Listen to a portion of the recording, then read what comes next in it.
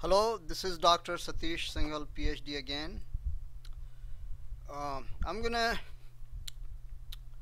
show that C Sharp, there are some software that require both nested if and else and standalone if for the full functionality. Okay. Other thing, I don't want to give an impression that somebody can learn programming language just by watching YouTube video. This is just to help out. Please register in a course with an instructor. That's the best way to learn programming.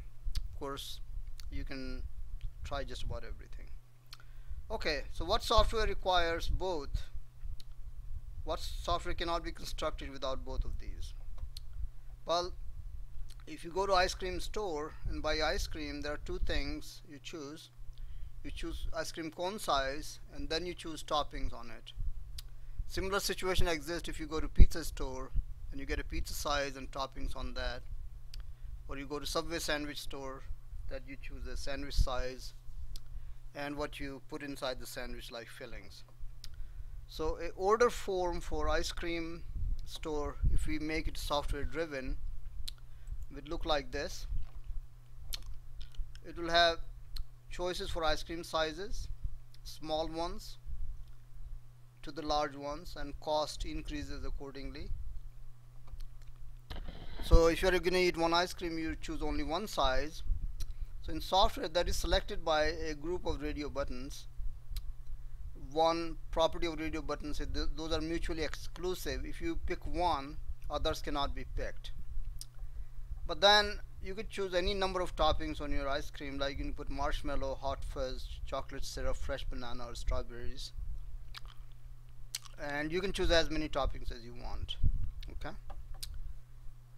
So we're going to show you how this software runs first, the order form, and then we will show you how to put the radio buttons, checkboxes, etc., and what the code is inside the place order button and the reset form button, and how data shows up here. So we'll run it. It's a little slow, but it will come up. Here's my form. So let's say, notice that this is pre-selected, but if I choose this one, this got unselected. And if I choose this got unselected. And if I choose this again, all others got, the previous one got unselected. But there is not a problem with the toppings. You can put all of these if you like, or none of these if you like. You can remove them or so on. So let's look at the math correctly. So my order form should be 150, and order number 1, size order is kitty cone, toppings is marshmallow, and please pay 150. If I put a second order, junior cone, and in this one I put everything, and I place the order this time, order number 2 was junior scoop. I order all the toppings, marshmallow, chocolate syrup, fresh banana, hot fudge, and strawberry, and that comes to 550. And I can make as many orders as I want, and that they will keep showing here. If I reset the form, radio button should go up here, all the check boxes should be eliminated, and this should clear up as well, and there you go, we're back to the previous state. So I'm going to show you how to do the radio button and check boxes. Buttons I've shown in previous videos how to do the buttons and this form, so I'm not going to show them again. So let me just add one more form to my project, and I'm just only going to show how to draw radio buttons and check boxes, and after that I'll show the code inside. So just to save time, I'm gonna, well, actually it probably won't take that long anyway. So add new item. Okay, and I need a form. Okay.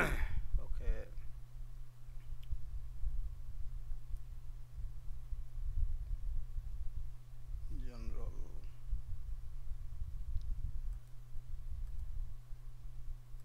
That's the name. Set name.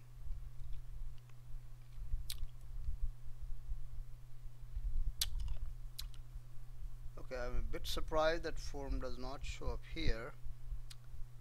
Okay, so what can I do? Cancel. Maybe I should click here. Yeah, I think I was clicking the wrong place. Yeah, here is Windows Forms. Add.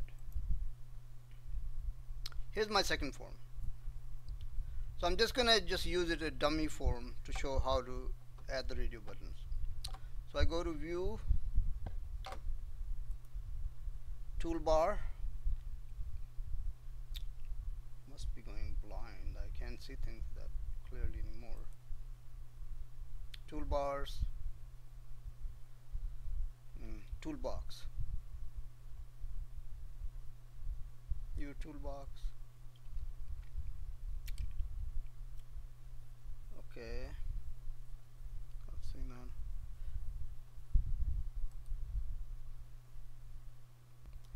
Okay, so here my toolbox. So first I put the container for the toolbox, and container, where is the container? Menu, startup.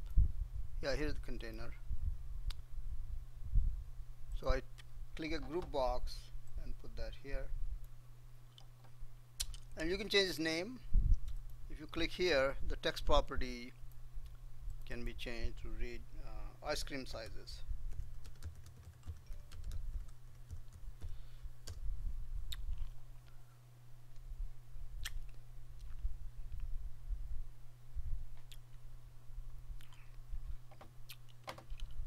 And then inside this I can put my radio buttons. One. Once you have one, you can copy and paste that.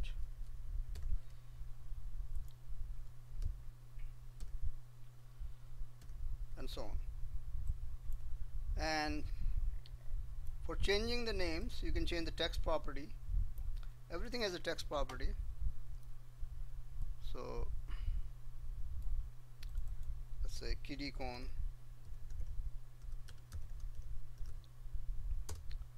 So you can see the text property got changed. And same way, I can take another container, group box, put that here, and place checkboxes in it. 1, 2, etc. Okay, and then you can put the buttons. So that's how you do the form. Radio buttons, once they are put into group box, they are automatically grouped. You don't have to do anything special to make them mutually exclusive. And same way here, when checkboxes are placed in the checkbox group box, they're grouped. You can ungroup them if you want. In this case, it won't make any difference because these are not mutually exclusive.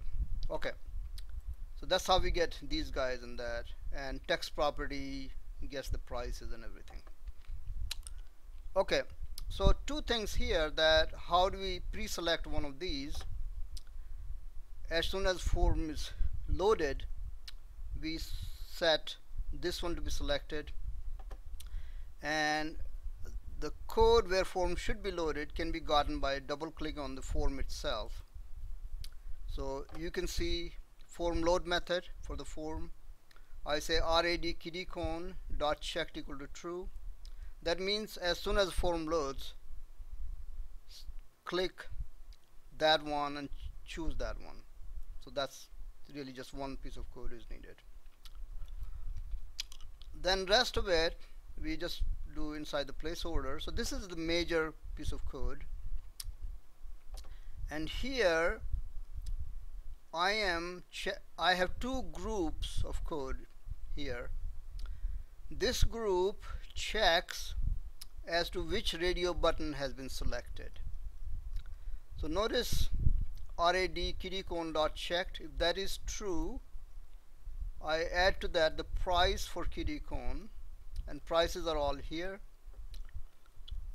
Kitty $1, Junior $2, and so on. And same thing, price for the toppings. Marshmallow 0.5, M means decimal type, and 1M means $1, and so on. Hot fudge 0.6, chocolate syrup 0.3, and so on. Okay, so using the system of nested if and else, we find which radio button has been picked, and we add to the total the price of that type of ice cream. Okay, prices are all here. So in this case, since we can only select one radio button, only one ice cream size, it makes sense to use nested if and else. It can be done without nested if and else, but that won't be very efficient. Okay, then user may have checked one marshmallow, like one topping, 2, 3, 4, 5, or all of them. So in that case, we need to check each one separately using the standalone if. So this structure here does that. So if they checked marshmallow, if checked property of checkbox chk marshmallow is true, that's the name of the button, then we add price of the marshmallow. If they add chocolate syrup, if that is checked, then we add price of that. So since each one is independent, they can check all of them. Otherwise, if they don't check any of them, then all these will be false. Okay, and finally we print the output string in the receipt text box. And for the reset button, this is the code for reset button, and we leave this one checked upon resetting, but checked property of all others set to false. Okay, so that's all we have to do here. So main goal of this program was to show you that a software like a order form for ice cream store cannot be built without using both a nested if and else for the sake of efficiency, and individual ifs to make sure that if they order all the toppings, they get all those, or whichever number of toppings they get. That's done by standalone if structures. Okay, I'm almost out of time, so I'll just run it one more time as a concluding remark. So if I have junior cone or senior cone, well, actually let's check the most expensive, $5, and I want all the toppings. So in this case, the order form is listing everything, and I pay $8.50. That's my first order. If I reduce the size and still keep all the toppings, that's my second order, and I can do as many orders as I want. And program can be modified to do the grand total also. It's not a problem. And if I want to reset the form for next order, I just click here.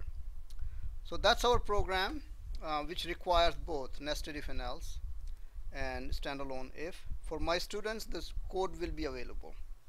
Thank you so much. Bye.